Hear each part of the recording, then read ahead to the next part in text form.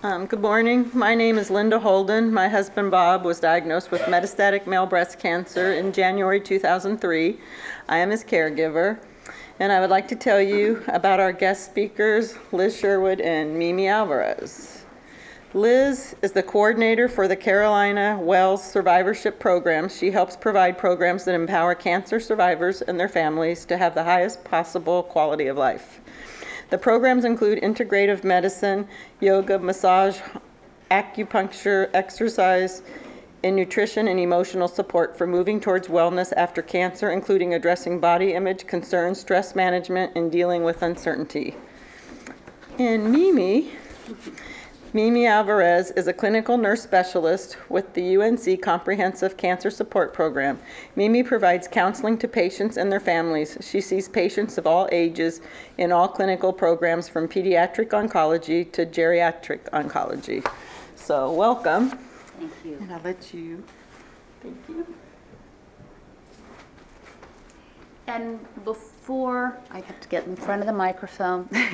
Before I do start today too, I do want to express, and I think I can speak for my colleague Mimi, how grateful we are to be able to be here and share this experience with you. I know just from the talk this morning, I felt so overwhelmed by the message that I was hearing, and so we are very grateful to be able to be here to share this time with you. What we were asked to speak with you today about is caregiver support, and one of the ways that we, in terms of the support program at UNC, like to think about this is how do we help you as a caregiver, as well as when we're working with patients, foster resilience. And what we mean by that is that we know that anybody under stress can have perhaps a menu of ways that they choose to deal with that stress. We know some work better than others, but we also know that in general we're oftentimes creatures of habit, right? So we do the same things over and over again. And part of our discussion here today is I want to encourage you because as a caregiver and as a caregiver of someone living with metastatic disease, you are aware that any given day you may not know what is going to be presented as the challenges, and that in of itself can be a stressor. And when you find yourself in that way of knowing that there's a higher level of frustration or there's a sense that things aren't going the way that you feel would be more met with a level of contentment, if you will, that instead of looking that necessarily as that there is something the matter, is that you allow yourself to look at it as a problem that then moves into being able to come up with solutions to a problem. So we're going to talk about that a little bit today, and that is oftentimes what they mean when you talk about adaptation. That's where we're going with the idea of positive adaptation, is that you can identify where the challenges are, you can look at it as a challenge, and then figure out some different ways of meeting that challenge.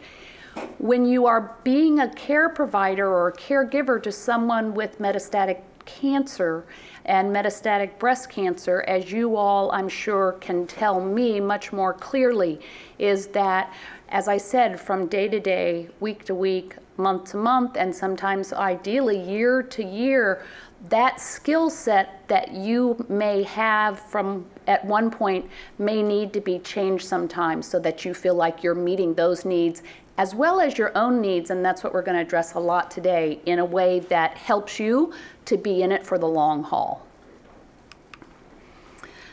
When we think about resilience, we think about addressing that in a whole variety of ways, and just like our well-being in general and our physical health, if we think about it, we are very complex people. We are complex beings, and the way to think about that is as we move forward in life, there are physical needs, there are emotional needs, there are mental needs, and there are spiritual needs. And we're all very different in how we go about addressing those needs. But the idea of today's presentation is to give you, if you will, a menu for you to consider, and then choosing those things that resonate with you. We're not here to tell you how to do anything or to make it sound like you should be doing something that you may not be doing. What we're here to do is to give you a variety of options of different types of things that you might want to incorporate, whether it's into your day, into your week, as something that might be helpful during this time. We do know that all of you have been on a roller coaster ride in lots of different ways, from diagnosis to staging to treatment to side effects of treatment to dealing with symptoms. And many of you are also dealing with work-related issues and financial-related issues. And so there are oftentimes many types of stressors, and that can be one of the first things in helping you to become more resilient, is to pinpoint where those things are that you know are really challenging you. So when we talk about the physical realm, I was thinking about this morning, and I was thinking about how in some native cultures, as well as even in our military, we do this physical training to enable us to endure rough patches in life. And so I do want to encourage you all to think about, how do you help yourself to be physically stronger? For some people, this can be, you know, physical activity or physical exercise. For some people, it may be improving other parts of their life. I work a lot in a variety of capacity. I know for some people, when I have learned to say not exercise, but activity, because some people don't like that connotation. But what we do know is most people feel better when their bodies move, whether that's stretching, whether that's dancing, but to allow yourself to get back in touch with helping your body to feel stronger. When we're under a lot of stress, we know we carry that physically, right? People get headaches, you get shoulder aches, your shoulders start to go up. And if we can help our bodies relax, it can also help you to feel stronger. As was mentioned this morning, and I think that this is true for caregivers too, is that many people also will experience disruptions in sleep. And we're going to talk about that a little bit more later, but it is a very important part of our quality of life. We do know that eating more healthfully is something that does make a difference. Most people, when we're under stress, we want comfort foods, right? Comfort foods can be something that's very important to incorporate in our lives, but we do know if they're comfort foods that are high sugar or high carbohydrates, that in the long run, those foods are not going to help you feel better. So I do want for you all to consider your diet in the sense that, you know, if you're not incorporating enough protein, you look and figure out different ways that you know you might like to get more protein in your life, incorporating fruits and vegetables. Start where you are.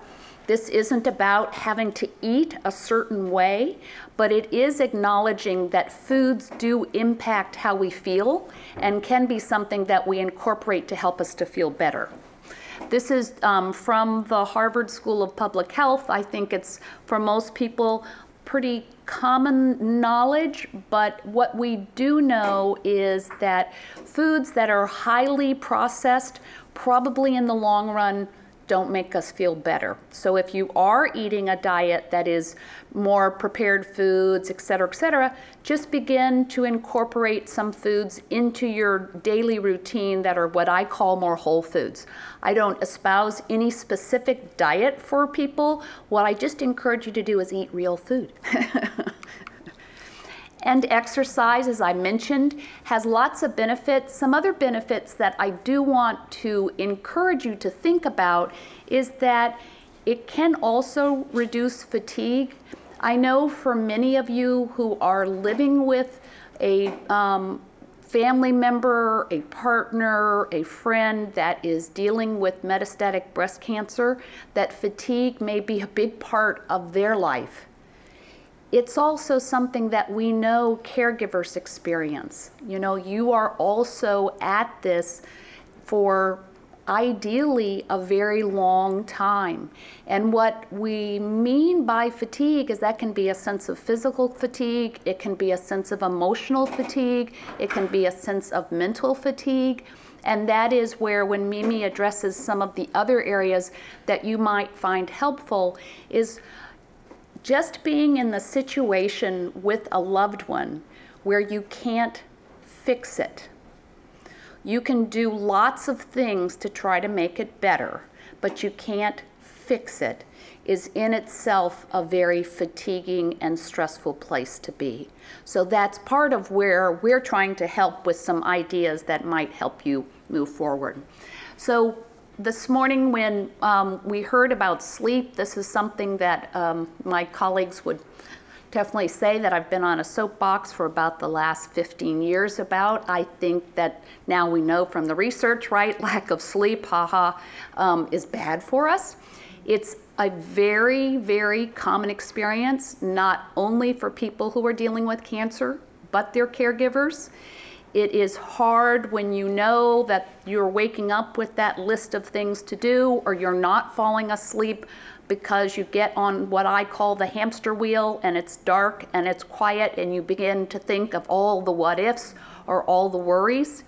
If you are noticing that you are, that you're experiencing sleep problems, allow there to be some discussion around that. And what I mean by that is, if that's first with yourself to say, okay, you know, I'm not sleeping well, I have to stop drinking coffee after 2 o'clock in the afternoon, even though I'm absolutely exhausted by 5, you know, to look at those sorts of variables in your life, to potentially talk with your primary care provider that you are experiencing sleep and you would like some help with that.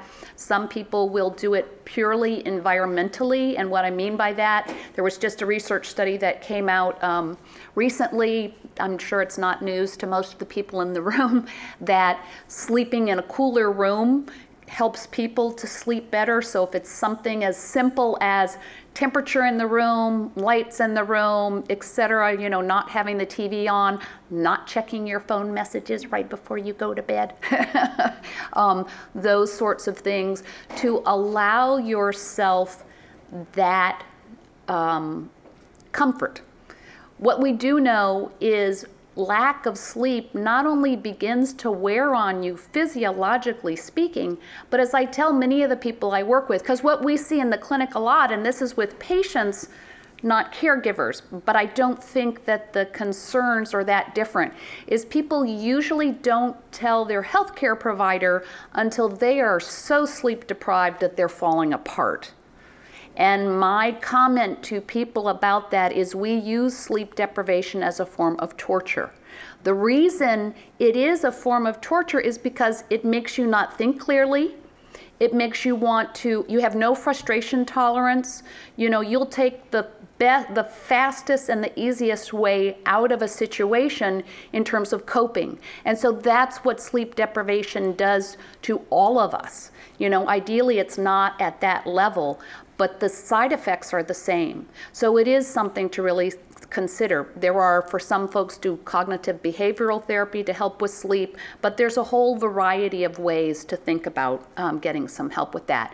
And for some people who have chronic sleep issues, it may also be that you don't sleep in 8-hour increments. Some people have never slept in 8-hour increments. And if you look across, you know, sort of the history of man, if you will, that wasn't how people slept. They took naps in the afternoon because they got up at 4 and 5 o'clock in the morning and started doing work. They went in just like what we know from agricultural, you know, in the farm societies, even in the Midwest. You came in, you had a big lunch, you took a break, and then you went out and you started all over again in terms of taking care of animals. So it's not that it also has to be in those big blocks of time. And I'm going to let Mimi come up and talk now, and then we'll... Thank you, sweet pea. Well, first of all, I want to iterate again what Liz said. This is a tremendous honor for us, and this is a conversation that we want to have. And you all should have little note cards in your bags, and our host is going to be collecting them, and you can ask questions. I think that may be a way in which people don't feel so on the spot of having to ask a question, but I guarantee that we're all going to have the same universal questions about this. So, the emotional capacity. This is really tough. I think in my experience in the clinical settings, as well as my own personal experience in dealing with family members that have had cancer, for many of us, we want to be able to only be in the realm of positive emotions, and those are incredibly healthy. Those are incredibly important. However, part of what there's certain angst about is what to do with our frustration, what to do about our anger at the situation that we have, what to do about the guilt that we feel. And so some of the dynamics that Liz and I tend to see is that as a caregiver, you tend to stuff this all in. And we see that people hold these emotions because many times they don't want to talk to their partner, they don't want to talk to their spouse, their family members about this because they don't want to create more suffering for this other person. So where do you go with these emotions? Who do you talk to? Well, that's incredibly important because what we know over time is that the more you stuff inside of yourself, the more likely it's going to find a way of eking out. Does that make sense? Whether it's through your behaviors, through your own health, through withdrawing from people, it's certainly not going to have a positive effect on you. So finding a way, a mechanism to be able to release those emotions, whether that they be physically through exercise, through walking, through journaling, through painting, through finding someone to talk to, is incredibly important. We also know that being around other people, finding someone, an emotional connection, whether that be through a group like this, is incredibly important as well, and that you feel much less alone in that process. Humor is something incredibly important as well, and I know that as having been a nurse for 26 years, sometimes we have to have a sense of humor, because if we're not laughing, we'd all be crying. We'd all be crying every single day. So sometimes our humor could be irreverent, which is not a bad thing. But what we know about the studies about positive emotion and humor is that it buffers against the stress levels that are in our body. It releases chemicals that are actually healing in nature, besides just the physical act of laughing, which increases our oxygenation or increases our own muscle tones. It certainly helps release some protective chemicals within our bodies to offset all these other radical chemicals that are within us that are actually inflammatory in nature. So humor, laughing, and it doesn't have to be laughing the entire day. It's laughing in, about something that's happened, whether that's, dropping something on the floor or cooking a meal that didn't actually turn out all that well, or finding that you have a flat tire. Again, if you are laughing at something, it is actually in the psychological realm of people one of the highest levels of coping that there is. So it's, even though it may sound irreverent at times, it's actually psychologically incredibly healthy. So connectedness. This is really hard for a lot of us. Asking for help is incredibly hard. I know that as a nurse myself, who actually went through breast cancer last year, the entire year, I can't tell you how hard it was to ask for help. And it's also hard to ask for help as a caregiver. You're not even sure what to ask for. And so one of the tips that is incredibly important is that you don't have to ask for everything under the sun. That would be nice, but for a lot of us, that's really hard to do. So what is it that you need help with? Is it meal preparation? Is it having someone come to the house for a few hours for relief so that you don't worry about going to the grocery store and then leaving somebody behind at home? Is it help with the lawn, cutting the lawn? That was a biggie for me. Is it help with transportation to appointments. I think for caregivers, that's incredibly hard. You're trying to balance holding down a job, the finances, and then all these appointments that happen for your loved ones. And asking for help allows other people to give back to the greater good. Does that make sense? Sometimes as a caregiver, it's incredibly draining to give and give and give, and so the act of receiving allows someone else to give, and it creates an equilibrium for all of us in our lives. So for some people, it's creating a master schedule every month. What are the things that I need to be doing, and where are the holes? And when your family members, when your friends come up to you and say, what can I do? It's really hard to kind of be on the spot and say, okay, well, let me think. So maybe creating a schedule and creating lists and saying, these are where the holes are in my life right now. Who would like to step up to the plate? And that allows other people to know how they can help you, because one of the things that happen for our friends and families outside of our immediate caregiving situation is that they don't know what to do. And this paralyzes them. And so giving them ideas actually helps them in knowing how to stay very connected to you. One of the things too that for caregivers is that this is a very alone journey. A very alone journey. And even though a lot of people will say, I understand, you're the only ones walking this journey right now. And it's very, very hard. So no one is really going to understand completely what this is like for you. But being with another human being, having connections, having that social connectedness, that fabric, makes you feel less alone in the process, in this journey that you're taking. So what about our mental capacities? Well, there's healthy ways of looking at things, and then there's unhealthy ways of looking at things. I think setting realistic goals for yourself is a way of problem solving something that you can't fix or take away. For you as a caregiver, the hardest part is being a witness to the suffering of another person, and that's really hard. So what can you do?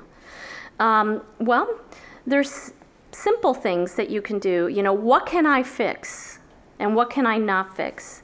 There are certain circumstances that none of us in this room are going to be able to take away. We can't take away the disease of another person. But what are the things that I can choose to do? I can let go of the things I can't control of, but what can I do? So one of the things is how I choose to respond to this. At the end of the day, none of us can change the circumstances that we find ourselves in life. The only thing we actually have control over is how we choose to respond to what's right in front of us. And how do you choose to respond? Well, it could be, you know, I'm going to respond as gracefully as I can. I'm going to try to do the very best that I can. I will be imperfect in that process. How am I going to choose to respond today? Well, I'm going to choose to let go of the things I can't. The house is going to be dirty today. Wow, imagine that. The laundry won't get done today. We're going to have to maybe prepare this meal. I'm going to do the very best I can, you know. Those are the things that I can control. I can control also asking other people for help. And it's amazing how much people will be willing to help you if you just extend that hand. The parts that are not so healthy are perhaps being in denial, perhaps withdrawing, perhaps going into resignation, finding other ways of coping through alcohol or drugs, through pulling back, through not reaching out. It is hard for all of us to show our true selves in that moment when we are really struggling with our own emotions. And sometimes it means asking other people for help, like people like myself and Liz, talking to someone independent of your loved ones or family, someone who will be neutral, someone who you may not feel so ashamed about telling them how tired you are, how tired you wish, you know, how much you wish you were in a different circumstance, in the circumstances that you are. And sometimes you need medicines, whether that be for depression or for anxiety. Remember, those are short-term things to get you through a certain situation. But what we know about people that are resilient are those that choose to take control over circumstances that they don't have any control over and try to seek answers for that, whether that be through talking to professionals or possibly, you know, saying, I can't do this all by myself. I need a few hours to, you know, recuperate, and, you know, I need a few hours outside of the house in order to have time for myself. All those things are incredibly healthy. I know that sounds easier said than done, but it's the absolute truth. You need to take care of yourself. There's this saying that you can't give what you don't have. And we think of ourselves as little cars, you know. You have to put gasoline into the tank if you expect the car to keep running. You can't go running on empty without causing damage. Another incredibly important thing to do is to quiet your mind. For a lot of us that have been through this journey or have been a witness to someone else's journey, shutting off the mind is probably the hardest thing. There's constant worrying, constant tension. But what we know is that that's our minds, and all our constant worrying and anxiety is like being on a hamster wheel. You know, you're just like running as fast as you can, and that actually causes incredibly more stress and more anxiety, which causes more inflammatory processes into the body, which causes more damage. And you're going to put yourself at more risk of actually becoming ill yourself. So it's not all of a sudden waking up one day and being in nirvana, or taking one yoga class and figuring, oh, I got this, or taking one mindfulness class and saying, listen, I got this down. It's not like that at all. It's about becoming aware of what you're doing and say, okay, let me breathe. And let me correct. Let me find my true north again. Let me find my center again. And it is a process of just going back and recalibrating yourself as much as possible. For some people, it's walking in nature. For other people, that's through prayer. For other people, it's running, exercise, painting, poetry, reading.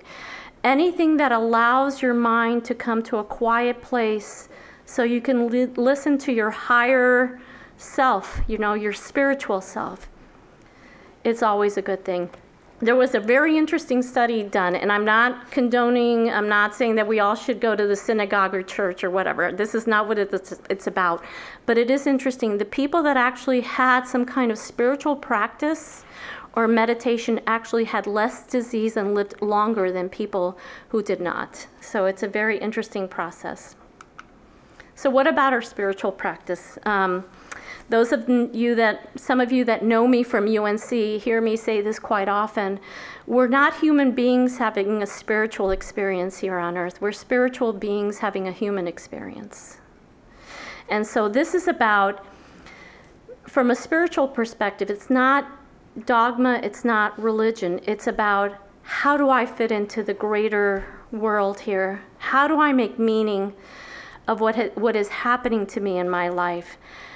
What are my beliefs that will guide me, will let me know that I'm not alone? How is this event that's happening to myself and my loved one, how do I make sense of this?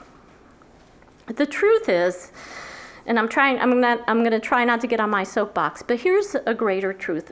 Every one of us in this room are delusional. Okay, and let me tell you why. Delusion is a fixed false belief. And prior to the cancer diagnosis, we had a belief of what our life was going to be like. We had all these hopes and dreams. We had this trajectory that was set into motion that, you know, for me, I'm going to be 65, I'm going to retire from UNC hospitals, I'm going to have this fabulous pension, and I'm going to travel the world. And then what happened? Something happened, right? That set us off the course. The people that actually have well-being in their lives are those that can reconstruct how they understand the world to work. Those that can find meaning and purpose in the midst of suffering. Viktor Frankl wrote this wonderful book, Man's Search for Meaning. And if you haven't read it, let me tell you, it's not light reading, okay? But there's truth with a capital T, that in the midst of suffering, how do we make sense of what's happening to us? And how do we rework this experience of suffering into finding meaning of it? And probably a more important thing that kind of defines those people that make it from those that don't make it or have well-being is having a very strong reason for living. Having a strong reason for living. Whether that be, you know, a person, whether that be a pet, whether that be goals. I have seen people that have said, I've got to make it to my son's graduation. I've got to make it to my daughter's wedding. I would like to celebrate my 50th year of being married. I'd like to see the mountains again. I'd like to go to the beach again. It's amazing what the human spirit does when it says, I have something greater than myself that I'm living for, and that's incredibly important. Something that I practice myself that seems to kind of recalibrate how I see the world, because in case you haven't noticed, there's a lot of negativity out there. That's why I try not to watch the news so much anymore, because it's really hard, right? But how our outlook on the world changes by how we choose to be a witness to what's around us and what we take notice of. And so this is a really easy thing to do, which is every day writing 3 things that you're grateful for, you know? And it could be simple things. I'm grateful for the meal I had. I'm grateful for having a pain-free day, or maybe a pain-free few hours. I'm grateful for the conversations I had with my loved ones. I'm grateful that I didn't get a flat tire. I'm grateful that it didn't snow. I'm grateful that it's not 100 degrees outside and I didn't pass out. What am I grateful for? What I've noticed in a lot of people is that reworks how you see the world. And the more you practice it, it's like a muscle that you exercise, the more you see it all around you. And you start shifting how you see the world around you. So where do you start? I can tell you one thing, you're not going to go from 0 to 100 very quickly. But like anything else, it's where are you looking for your silver lining? What is the first step that I'm going to take to get there? And it may be, as caregivers, is saying, I need a few hours for me. How do I go about that? How do I plan that in my day? Do I go for walks? Do I try to spend a few hours by myself? Do I listen to music? And it's even not necessarily about being yourself, but it's how you are with another human being. Maybe it's about being present to another human being. So as a nurse in oncology, as a psychiatric nurse in oncology, many times for me, I can't change the outcome. I can't give a pain medicine that's going to take away the suffering. But you know what is incredibly important is being present to another human being. The act of being present to another human being is incredibly healing. So at this moment, what I'd like to do is stop and have a conversation with you all and listen to your thoughts and take your questions, and let's go from there. Okay. And if Liz would join me. While they're collecting the cards, yeah, that would be great. I also just want to say, please, because I know one of the areas that we didn't really address here, and I'm not sure in looking at the agenda if there were other breakout sessions, is that obviously a big piece of the challenge as a caregiver are communication and communication issues. And it is something that obviously we all have our own styles of communication. Our loved ones have their own styles of communication.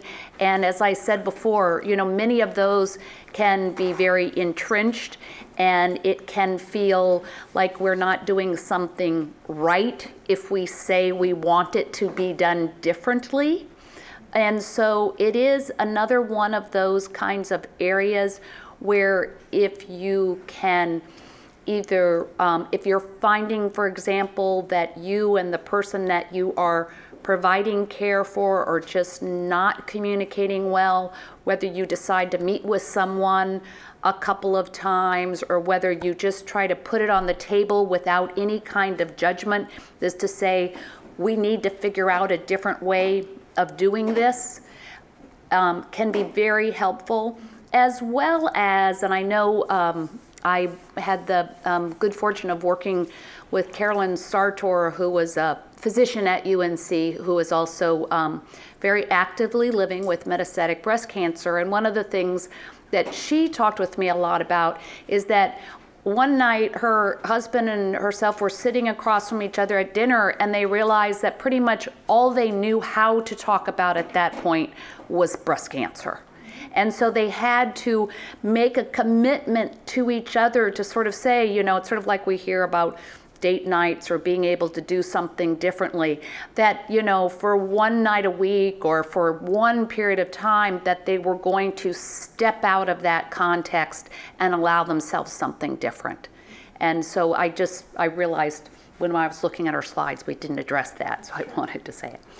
So the first question is, how do I encourage a caregiver to use these strategies? Any suggestions from you all? Because you're the ones who are figuring it out already. One of the things that I oftentimes use as a way of encouraging folks or helping people to acknowledge that there may be different ways of doing things is to say, or to acknowledge that you've never been here before. This is the first time. As adults, we don't like to have to learn new things, but the learning curve is steep. And you can acknowledge that it's a learning process, or you can assume that you've got it all figured out. And from that, it oftentimes is giving that person, as well as yourself, permission to know that something's not working. You know, we don't like not doing things well. None of us do, right? But it is where communication can be challenging. One of the things that I oftentimes will talk with people about, because, for example, you know, when even checking in with the person you're providing care for or they're providing you, I mean, how many people really want it to go into, well, today, let me tell you how I'm feeling, right? Most of us say, oh, I'm fine, or I'm okay, or I'm good. One of the things that I oftentimes encourage people to think about is to like have code words for, you know, oftentimes to even think about it like as a stoplight. I know this sounds simplistic, but it really can be helpful. So there's green, which means it's a good day. I'm feeling good.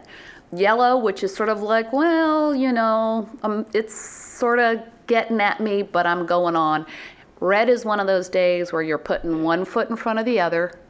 You're getting through the day, but oh my, you really do not want to be here. If you can have that kind of code word so that you can let people know what's going on with you without necessarily having to go into it. Something as simple as that for the person you're caring for too can be really, can help just in terms of how you feel energy-wise. Because for you as a caregiver, oftentimes, as Mimi said, can be really mixed emotions around, like if you're waking up that day and you're just sort of pissed because you have to deal with all this stuff again. And it feels like you shouldn't have that feeling, you know? So then that whole inner thing goes on, like, okay, you know, what's the matter with me? I'm not the one with cancer. I should be fine. I should be doing this. It's not how it works. But we like to pretend like, you know, we can put it in this neat little package. And that is where having someone you can talk with can be one of the first steps to say, I'm going to go talk with someone who can give me a menu of some of the things I can do so I can think about them and do things that work for me. But did you have something else you want to say? Yeah, and Okay. then this is a really good question. Okay.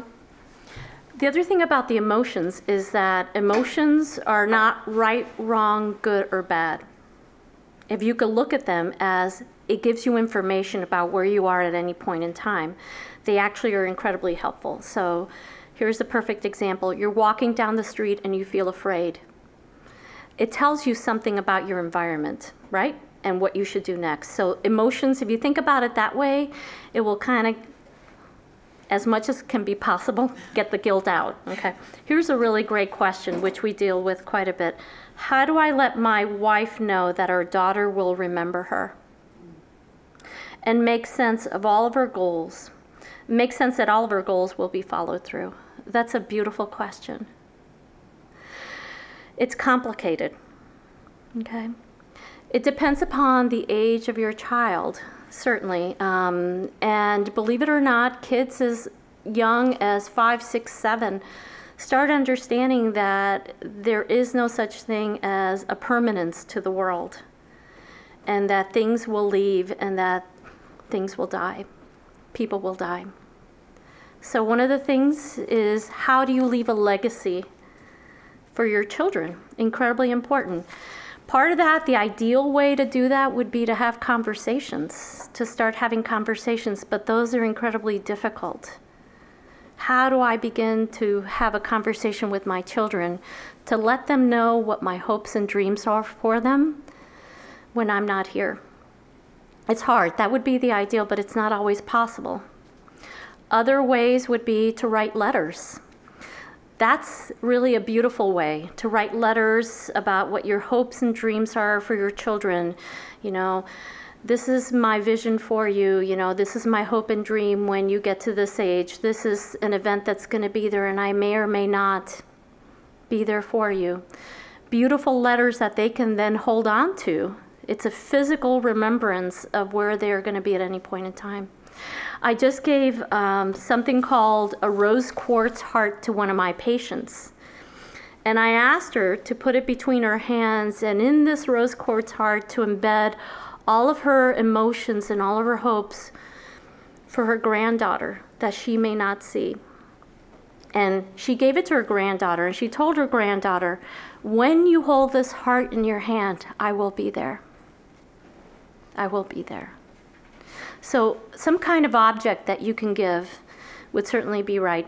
Other people do videotapes, but this is an incredibly important conversation. And for those of you that are gentlemen in the room, we actually at UNC have a program called Single Fathers Due to Cancer that has a lot of these conversations. So if you'd like to speak to me afterwards, that would be really great.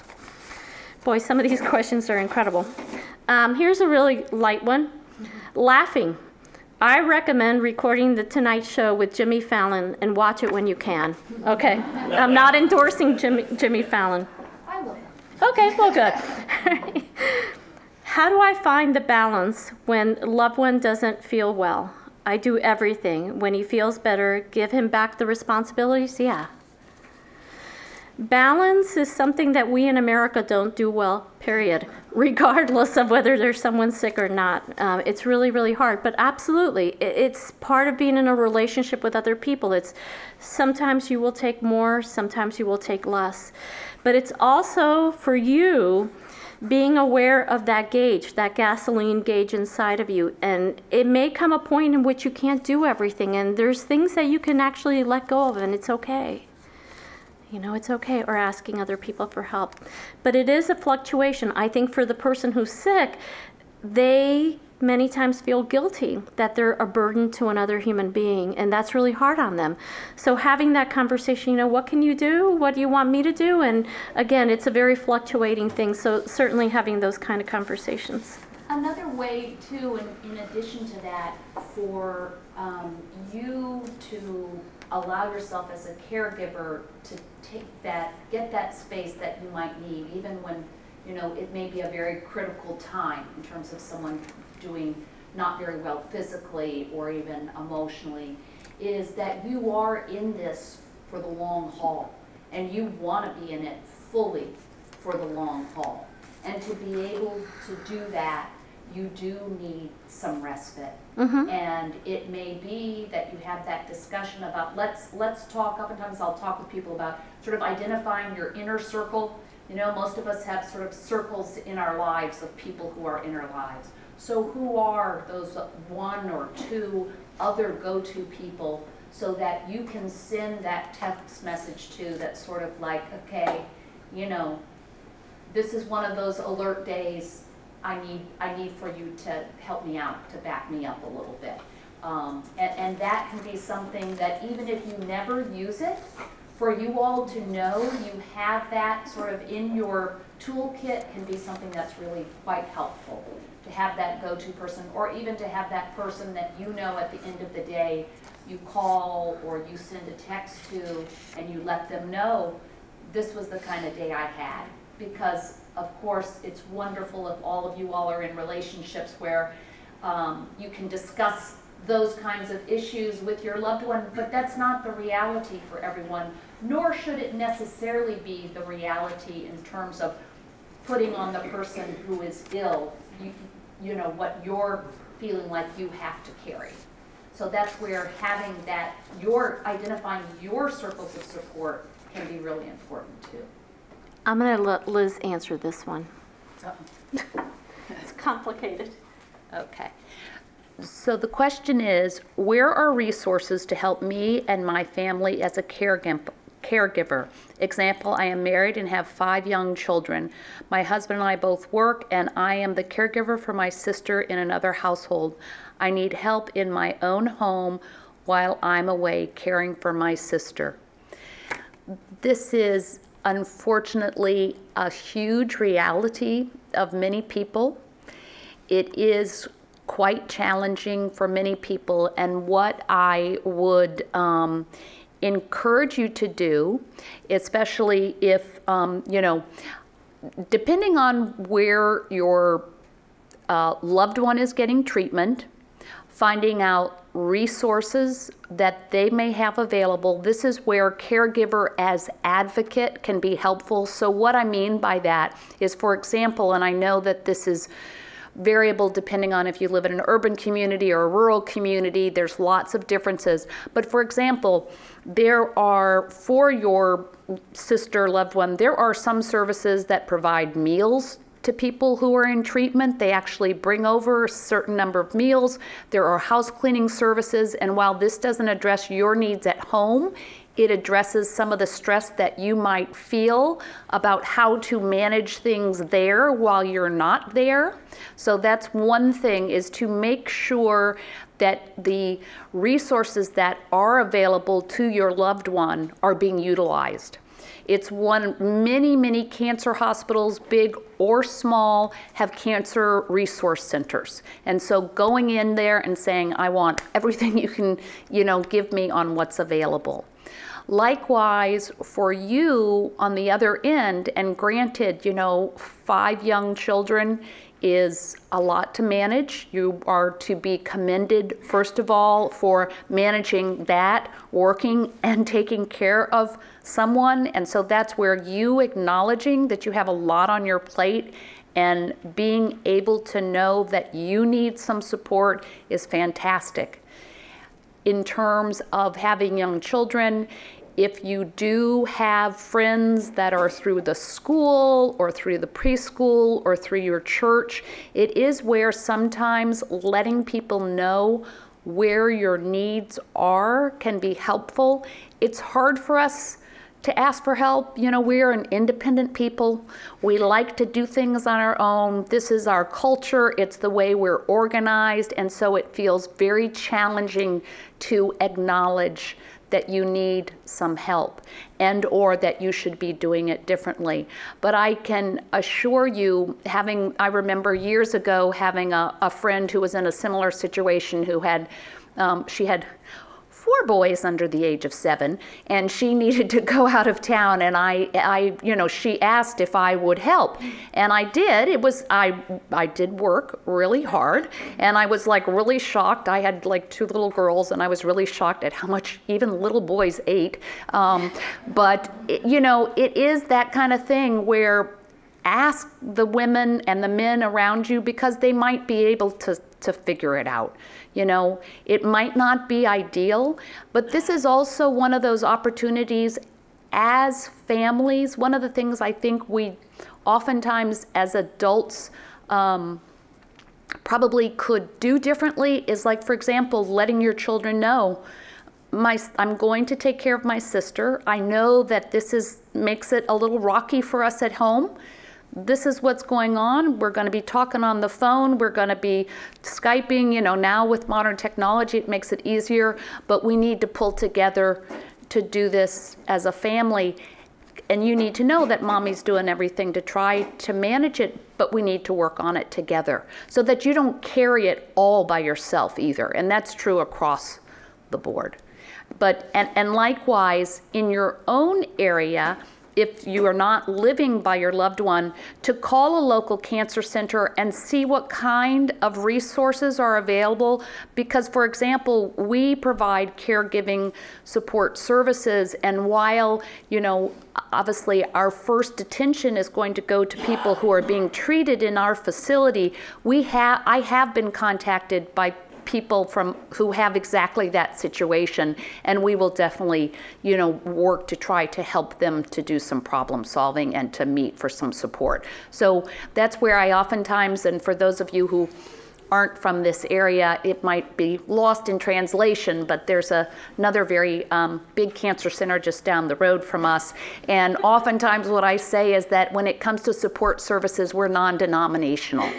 So I do think that a lot of people who are in the supportive realm in oncology care identify the concern and try to get the need met.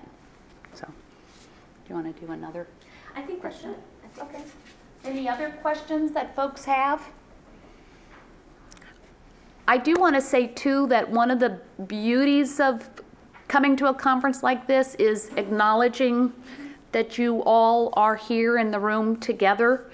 It can be something that feels quite isolating. It can be the kind of thing that it's hard even when you have wonderful friends and wonderful family and like people who are wonderfully well-intentioned. You at some level know that they don't get it. A little bit like the video this morning that we saw. People just don't get it, and that in of itself can be a stressor. So I do encourage you too, if it's one of those kinds of things that you do feel like you could benefit from more support from other caregivers, there are peer-to-peer type of programs available. I'm not sure, and I don't know if you know if there's that through this alliance, but there are a variety of other, or like the different breast cancer programs that then have peer-to-peer programs. So that's something else to think about. You might only use it once or twice. It might be all you need, but there are a variety of resources. So, well, thank you all for coming, and I hope that you enjoy the rest of the conference.